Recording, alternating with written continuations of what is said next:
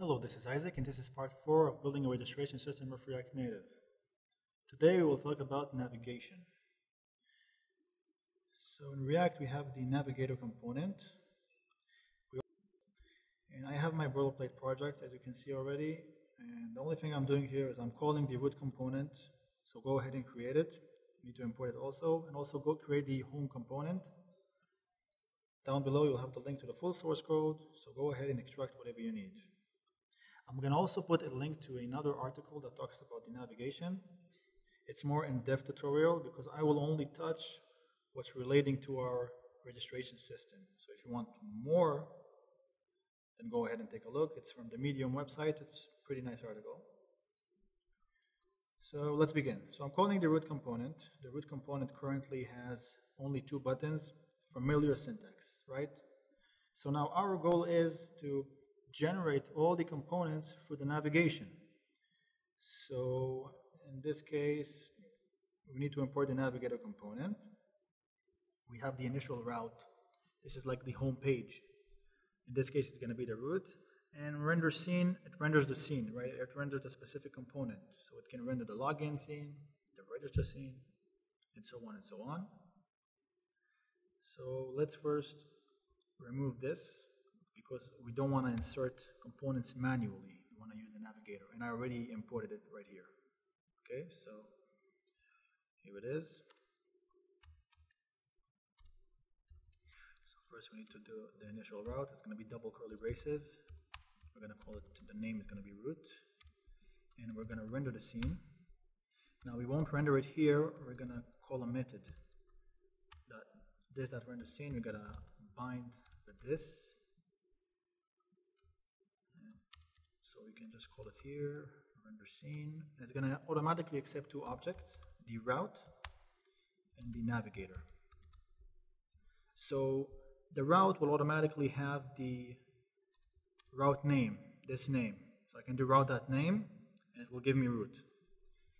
The navigator also has many methods. Among them, it has the push method, which you can use to push new scenes, and we will use it a lot.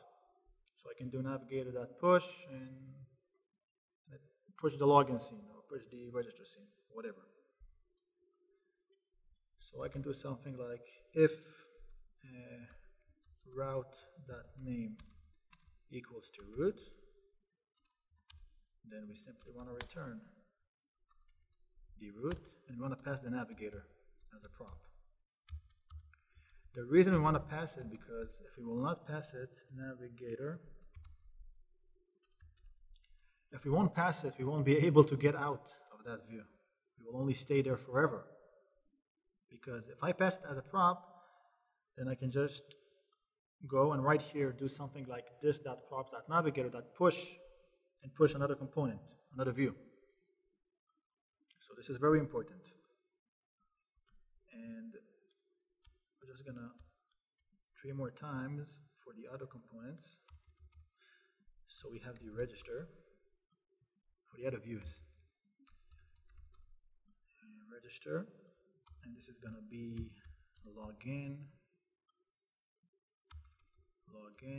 and for the last one, it's gonna be the home component. So the home component is whenever the user is successfully logging in or registering, then this is what we will present to him. We'll redirect him directly to this route. So first, let's begin with the route. So currently still, well, first of all, it's working, right? It's generating it through the navigation and not manually like before. But the buttons are still not working, so let's take care of that. So we have 2 buttons. Let's add the onPress event listener. In this case, it's going to be called this. It's going to call a method. It's going to call it navigate, and we're going to have to bind the this. So the first parameter, the first argument is that this is the context of the this keyword, and we're sending it to this. But the second one, we're going to pass the name of the route. In this case, it's register. So we can just copy it and paste it right here. And this time we're going to call it login. And let's create it. So it's navigate It's going to accept the route name. And remember, we're passing the navigator as a prop, so this.props.navigator.push. Now, whatever I pass here, right? In this case, I'm gonna pass the name of the route, which is going to be the route.name. Whatever we pass in this push method, it's gonna be available in the render scene as a property of the route. So you see we're doing route.name, it's still gonna work, it's still gonna recognize it. And I can pass many more. I can pass food or whatever. It will have it, I can use it. But for our purposes, at the moment, this is what we need to do. So let's make sure it's working. So if I click register, it's working. If I click login, it's still working. This is very good. Okay. So now, let's take care first of the register component, right? So what do we want? Once the user is registering successfully, we want to take him to the home view. So let's do it. So we have here the successful handler. It's right here, and this is the access token. So let's pass the access token to make sure that it's working. This time I'm going to call the method redirect. I'm going to pass it the name of the view, which is going to be home, and I'm going to pass it the access token, okay? So let's create this method. We can create it right here on top. Redirect. It's going to accept the route name and the access token. I'm going to call it token in this case. And again, we have available the props, the navigator. So this.props.navigator.push. And I'm going to pass it the name, which is going to be the route name. And we're also going to pass it the prop. Now, because it's a prop, and we might have many more props, we'll create another new object. And in this case, we're going to call it the access token. It's going to be equal to the token. Okay? Now, the question is, how does the home view going to know about it, right? So first, once we hit the home, we're passing the navigator as a prop, right? But we also want to pass the other props. So we're going to use the rest parameter, 3 dots, and we're going to do route, because remember, everything is available as a property of the route. Whatever I pass through the push method, it's available. So I can do pass props. So once I do this, right, pass props, and we have here the access token, so I can do now this.props.access token. But before that, I have to pass the props here.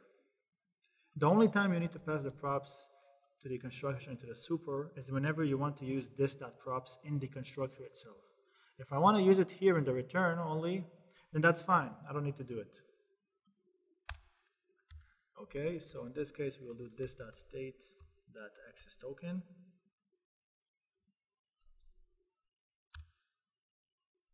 So it can work. Technically, I don't have to use this state, but I'm going to use it. I can just go directly to the props, but let's use it. So, okay, it should work. Let's take a look. Let's first of all clear our console here. Let's register another one. Let's call it Noel. I'm running out of names. Noel. Let's type this password. So if you register the user, well, your new token is RBD. Let's take a look at our website. RBDE. So it's working, right? So let's rehearse what happened, okay? We have the index. We are calling the navigator component, and the initial route we are setting is going to be the route. Let's refresh. This is the initial route.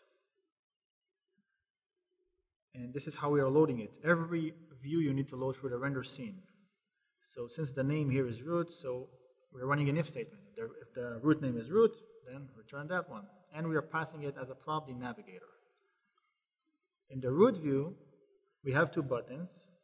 Once the user clicks either on register or log in, it will call the navigate method, which accepts the route name as a parameter, as an argument. And then, because the navigator is available as a prop, so this.props.navigator.push. So we want to push to another scene.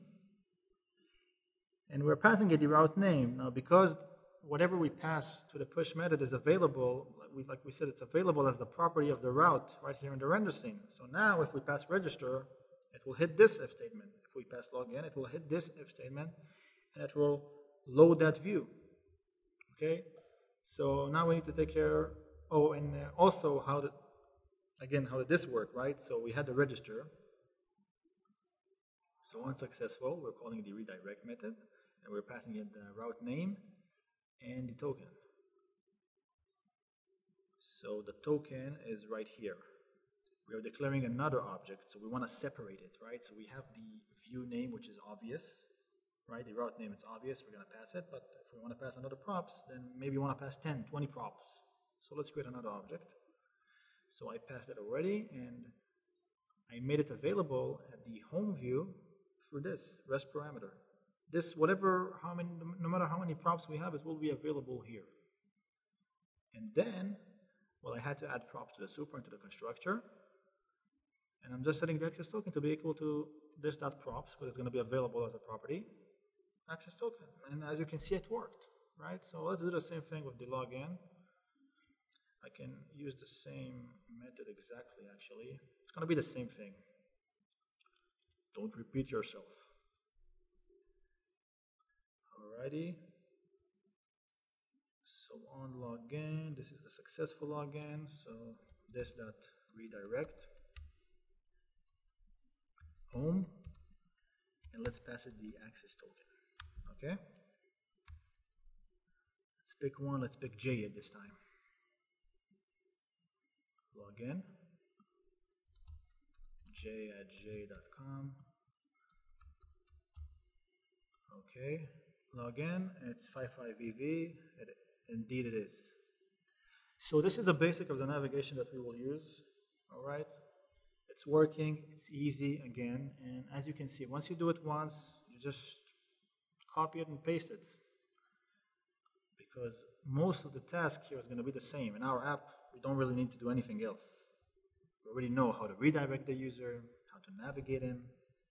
So it's pretty basic stuff, okay? So if you have any questions, please leave a comment below, and have a great day.